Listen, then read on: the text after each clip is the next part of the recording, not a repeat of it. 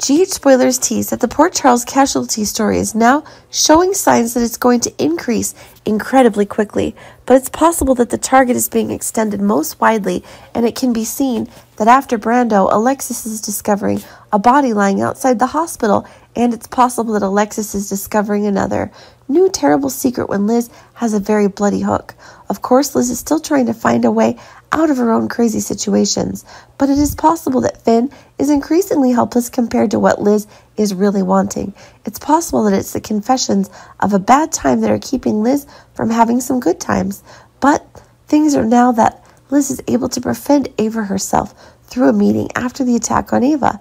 But of course, the mysterious assailant is sensing a new danger that Liz herself may be creating in her plan to destroy Port Charles.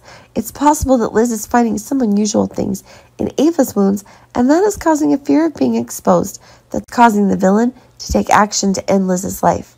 That proves that the person who's causing Ava's pain now is a familiar person and may be present during the days of contact between Ava and her acquaintances.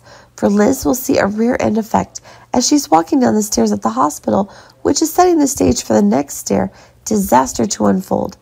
But it can be noticed that the villain is doing crazier things when he's still noticing that Liz is still showing signs of life after falling down the stairs many times.